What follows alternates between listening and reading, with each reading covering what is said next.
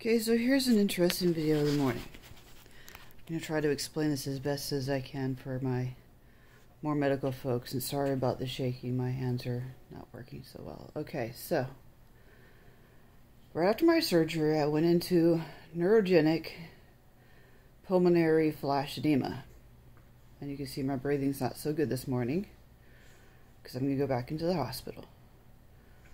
My shunt is a Medtronic Strata 2.0, and it is programmed at level 1.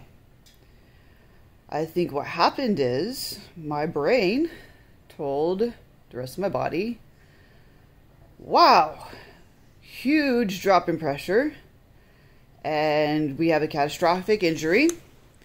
And so that's why I went into the neurogenic flash pulmonary edema. And they had to save my life and drain off at least 3 liters of fluid by giving me lots and lots of Lasix. I literally was sitting in post-op, just talking away on some good drugs. And all of a sudden, my left lung, and it was just the left one, just started having tons of fluid. And I just started coughing it up. I just started, and just red, horrible fluid just started coming up, and I just started coughing it up because I knew what was happening, and I just wanted to clear my lungs so I could breathe air. And all in all, they gave me Yankar, and a liter of fluid came out of my left lung by the time I was done.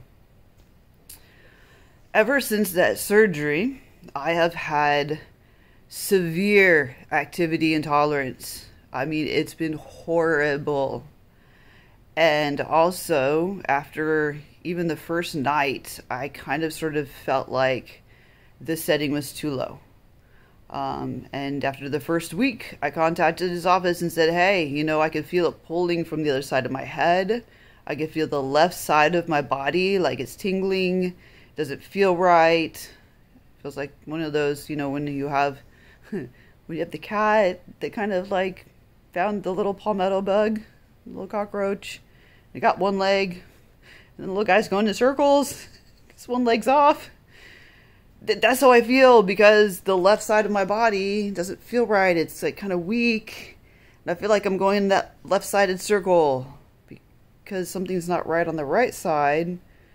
It's like squishing down onto the tube, and I can feel the pain from the left side because it's almost like it's pulling from the left side to pull it over as it's draining too much fluid.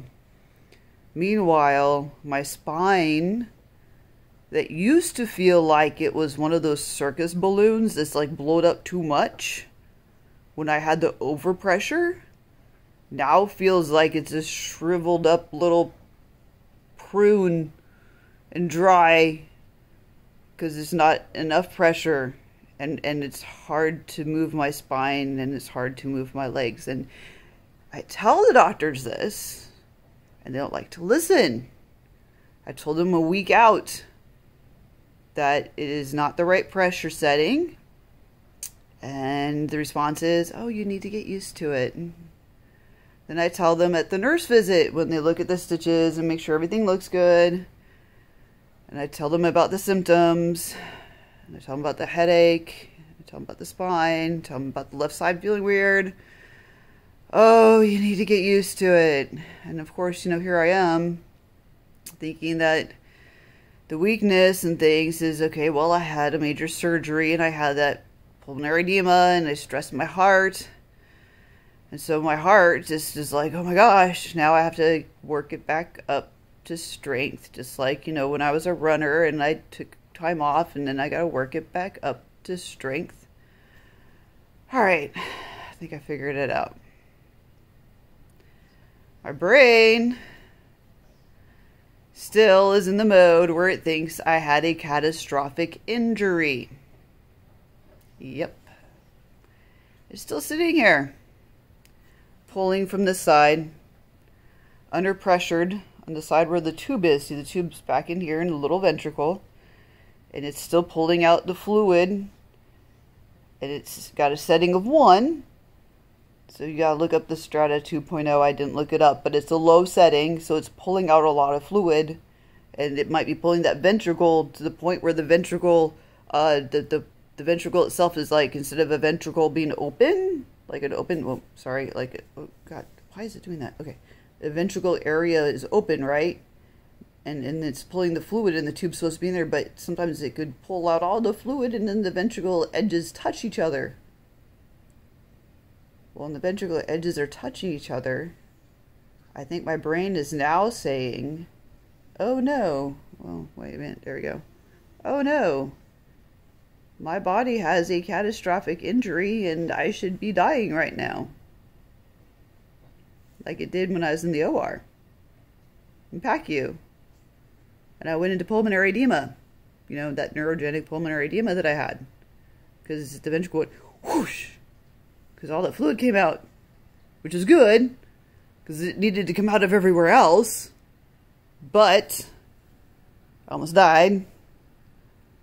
And they didn't go back and change the setting and say, oh, maybe we should change the setting, because maybe that was too much. They just left it there.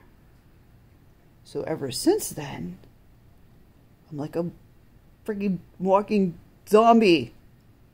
Because my brain says you have a catastrophic injury and you should be dead. So it keeps telling my heart and my lungs that I'm dying, but I'm not dying. I'm trying to live.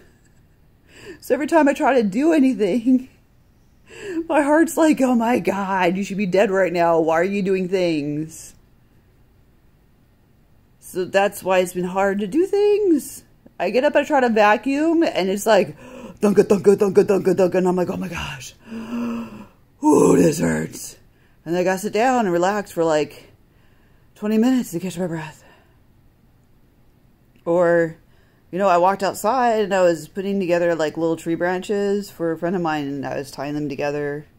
And I made this really cool thing for him with the tree branches. But I walked outside and back like twice.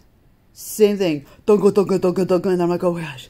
It was hurting and chest pain and everything else, because this part of my brain was all squished together and all the fluid was out of it. And so all the fluid was out of my brain. My brain was telling the rest of my body, wait, you have a catastrophic injury. You should be dead right now. So even though I wasn't having the pulmonary edema, it was like being a walking zombie. Anyways, that's my theory. So, I need to go get this checked out. And I'm going to try to explain this to an ER doctor that my chest hurts and I'm having shortness of breath every time I try to do something. And hopefully they'll listen to me and understand that it somehow relates to the whole brain thing. And maybe they'll talk to the neurosurgeon. Yeah. Anyways, that's my video for the day. It'd be nice if other medical professionals maybe commented. Tell me what y'all think. Does that make any sense? Am I a little far out on this? Okay, well, I'll post some updates, but that's what's going on. And you can see me just trying to talk. It's not easy. I mean, I don't think I'm dying, it's hard. My brain thinks I am.